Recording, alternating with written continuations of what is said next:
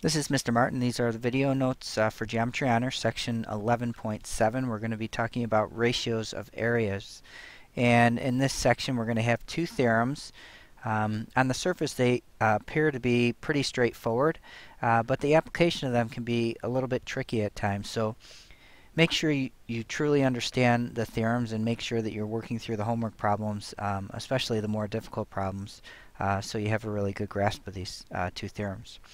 So the first one says that if two figures are similar, then the ratio of their areas equals the square of the ratio of any pair of corresponding sides. So in the first example, we're given that these two quadrilaterals are similar. So to find the ratio of the areas, we really don't need to find the areas of the two figures. We really just need to find the ratio, or the ratio of the square of any pair of corresponding sides. So since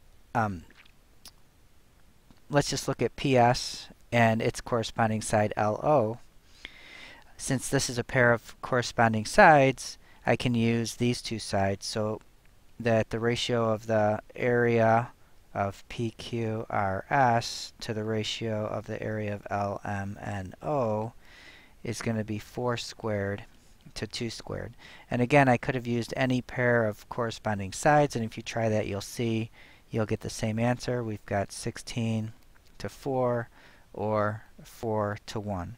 And since these are ratios, you want to make sure that you leave them as a ratio in fraction form, or however else you want to write your ratios. Alright, so that's our first theorem. We'll look at some more applications of that in a minute. The next one, a median of a triangle divides the triangle into two triangles with equal areas. So be careful with this one, because we're not talking about similar triangles at all. So we've got a triangle here. We'll just call it ABC. And we can pick any side to draw the median to. So I'm just going to pick side BC. Median goes to the midpoint. So I'm going to draw that in. I'm going to label that D. So again, we don't have similar triangles here, but we do have two smaller triangles that will have equal areas. So now the area of triangle ABD is going to equal the area of triangle ADC. So again, the areas are congruent, the triangles are not similar. Areas congruent, triangles are not similar. Alright, so let's take a look at a few more examples. I want to find the ratio of the area of triangle ABD, that's this the white triangle on the left, to the area of triangle ABC, that's the whole big triangle, given that D is a midpoint. So we're going to use our second theorem. We know that if we draw a median in a triangle, it divides a triangle into equal areas. So I know that the ratio of ABD to DBC would be 1 to 1.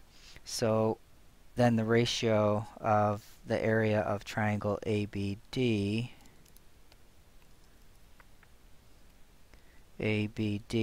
to the area of triangle ABC then is going to have to be 1 to 2. Okay, because since these two areas are equal, if I add these two together, it's going to be twice as much as either one of those. So 1 to 2 for that one. And again, as always, if you have questions, make sure that you're asking me the next time you see me in class. Alright, so we're going to use the same picture, but now we know that AD is 5, so I'm going to get rid of these tick marks here. We've got that AD is 5 and DC is 3. So this is no longer a median, and we're going to have to try and find the ratios of the two triangles now in this case. So one thing that we'll notice here is if I draw in an altitude here, this segment is going to be the altitude for all three of the triangles. It's going to be the altitude for triangle ABD. It's also going to be the triangle for this gray shaded one, and it's the altitude for triangle ABC. So all three triangles have a common height. So if we look at their areas, so I've got the area of triangle ABD and the area of triangle ABC. This area is going to be 1/2 its base, so the base of triangle ABD is going to be 5, times its height, we'll just call it h, which we don't know. And triangle ABC is going to be 1/2 its base, which is 5 plus 3, so that's 8, times its height, which is also h. So we see that the halves are going to cancel, the h's are going to cancel, and we are left with a ratio of areas of 5 to 8. Alright, moving on to the next example.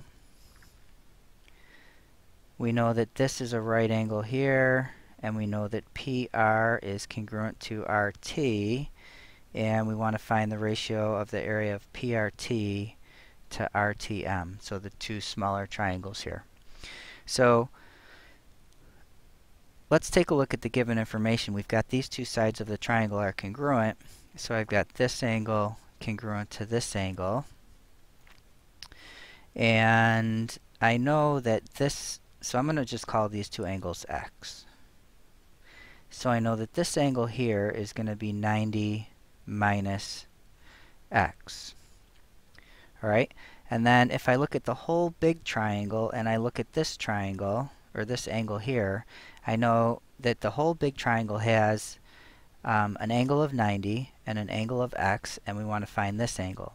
So if I subtract the two angles that I know, the 90 and the x, from 180, 180 minus 90 minus x, 90 plus x, then this is going to be 180 minus 90 minus x, which becomes 90 minus x. So now you can see in this triangle over here, these two angles are both 90 minus x, so they're going to be congruent. If these two angles are congruent, then I know these two sides, side RT and side RM, are also going to have to be congruent. So once we do that, we can see that all three of these segments, PR, RT, and RM, are all going to be congruent, and really what interests us is that RP and RM are congruent, because now TM is a median, so it's going to divide the big triangle, the big right triangle, into two smaller triangles with equal areas. So now the ratio of this then just becomes 1 to 1. Alright, so that's it for this video. If you have any questions, again, make sure you write them down and ask. And remember, my recommendation is to work through the homework problems from the back end, so you're doing the harder problems first. And make effective use of your class time while you're working through these problems, so that you can ask me questions. And if you're working on these at home, make sure you keep track of your questions so you can ask them the next time you see me. Alright, we'll see you next time.